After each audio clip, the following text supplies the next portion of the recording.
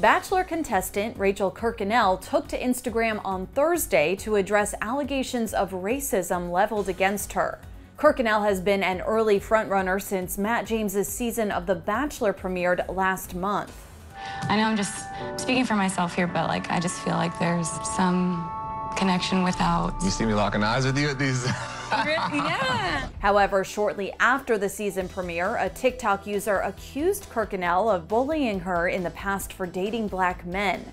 Last week, another user accused her of liking racist photos, and pics have surfaced of Kirkconnell at an Old South plantation-themed party while in college in 2018. Quote, "While there have been rumors circulating, there have also been truths that have come to light that I need to address. I hear you, and I'm here to say I was wrong." Kirkconnell apologized to the communities and individuals that she's harmed, writing that she's ashamed of her lack of education, and adding, "It is no one's responsibility to educate me. I am learning and will continue to learn how to be anti-racist." The picture was from 2018 at an Old South antebellum party. So I think, when you hold that under the lens.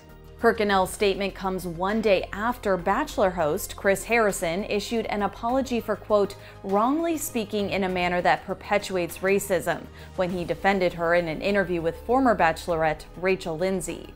Well, Rachel, is it a good look in 2018 or is it not a good look in 2021?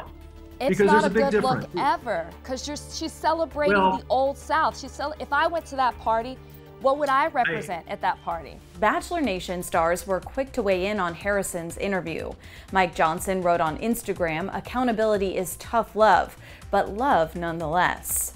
Jubilee Sharpe tweeted that she wasn't shocked by the interview, while Nick Viall called Harrison's comments disappointing and harmful.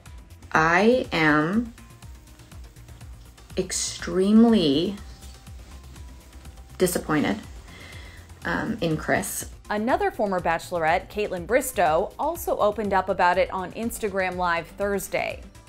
I think he for sure needs to do more than put out a statement. I am really, really disappointed. I stand with Rachel Lindsay.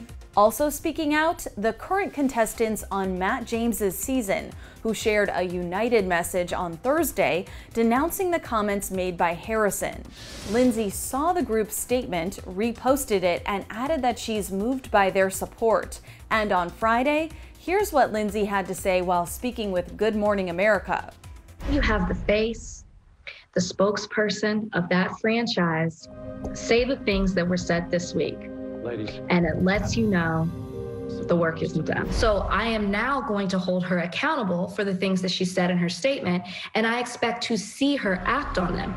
Words are only part of it. We need to see what those actions are.